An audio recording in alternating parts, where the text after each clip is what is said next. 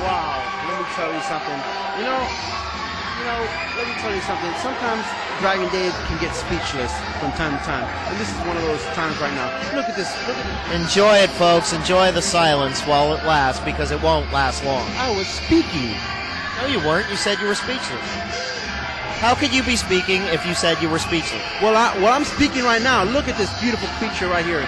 Let me tell you something. Naddie Neidhart, daughter of the great Jim the Anvil Neidhart. My father-in-law, might add.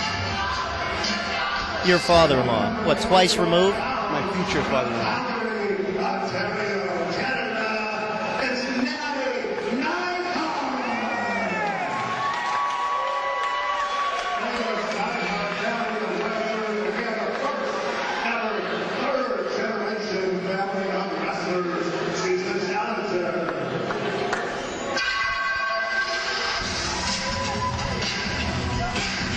Naddie Neidhart awaiting one of my favorites, Ivory, Canadian Supergirls champion, coming out here with the belt. Ivory, really a house of fire. She's a lovely lady. It's great to see her again. The Canadian what champion? It says right there in front of you, Dragon Dave. I see your notes. Canadian Supergirls champion. Canadian Supergirls champion. Does that mean, can she fly? Well, Dragon Dave, it's not a question, I think, of flying. It's more a question of intrinsic superpowers. Is she faster than a speeding bullet?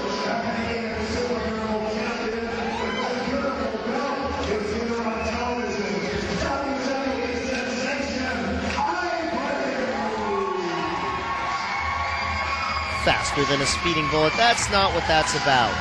Is she more powerful than a locomotive? Alan Bolte with the introductions. I think we're going to hear from Naddie.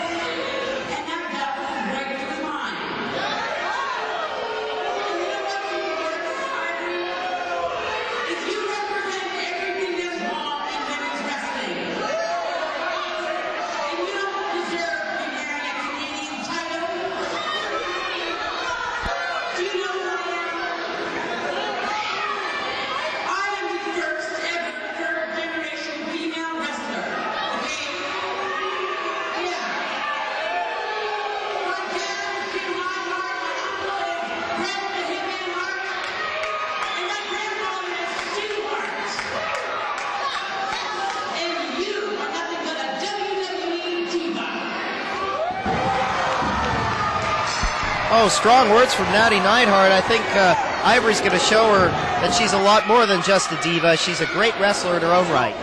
Yes, but I forgot to ask you one more question.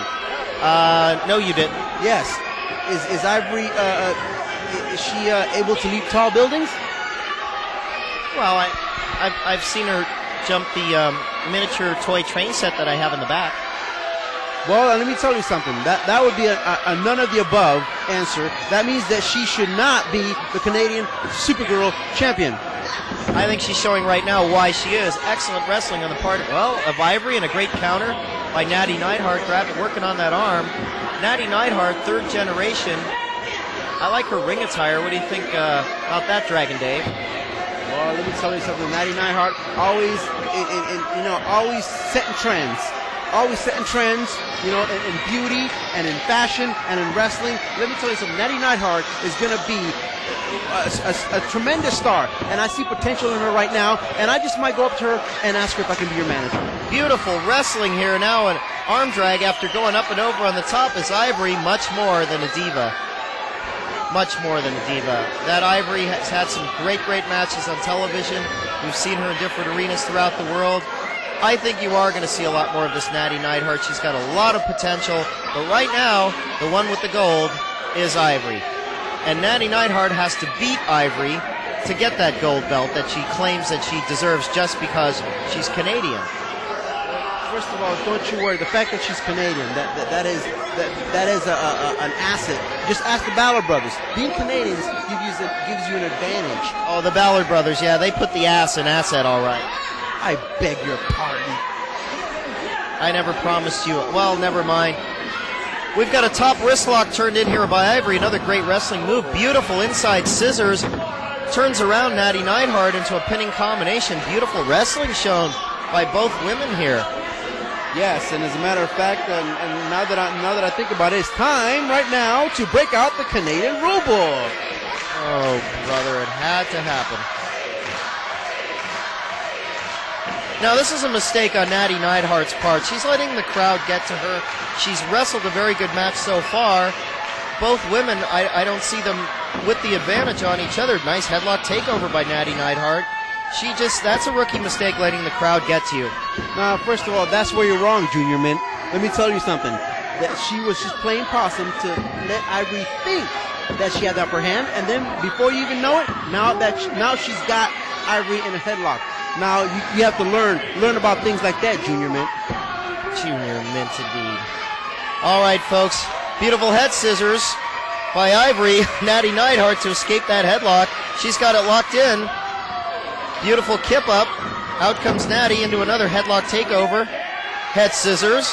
Beautiful counter by Ivory. Great wrestling. Look at that bridge by Naddie.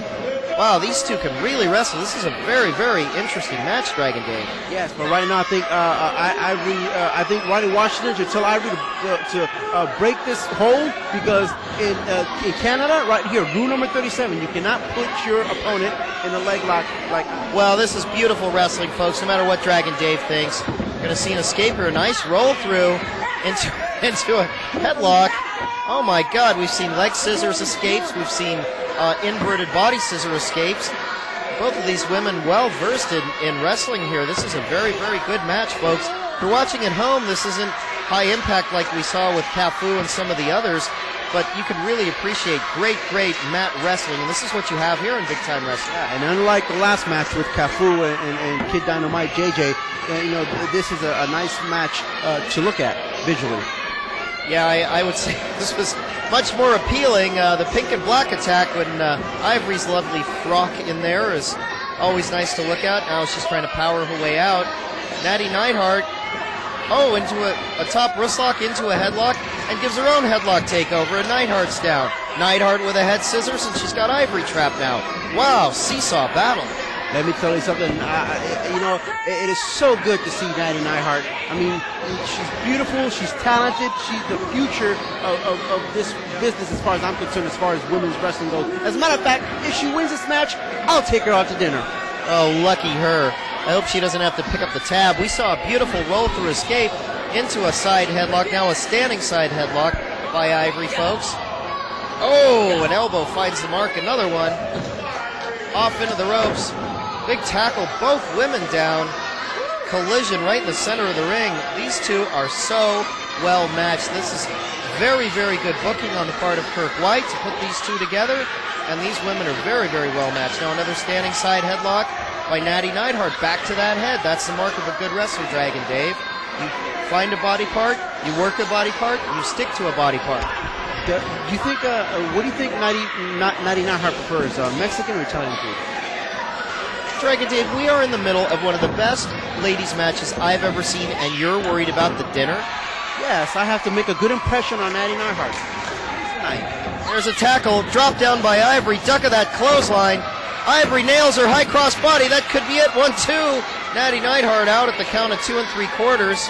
Great wrestling here, and Dragon Dave's worried about his order for tonight. I can't get over it. Now Ivory bringing out some heavy artillery. She might have had enough of this young woman. Suplex, roll through, 2 count. Neidhart out strong though. Oh, now Naddie grabs her, gives her that elbow. Boy, Dragon Dave, these two are going at it. Yes, and of course, Naddie Neidhart, as always, on top of things. Let me tell you something. She has full control of this match as far as I'm concerned. Well, I wouldn't say full control. She's on top right now, and look at her choking Ivory. You know, that's really disappointing in a match like this where you saw such great wrestling for Naddie to lose her temper and resort to tactics like that. I don't think that's right. In Canada, it's legal. Rule number 27, you can choke your opponent on the top rope. Oh, God, I hope we don't see the Ballards involved in this one. More choking on the ropes. Naddie Neidhart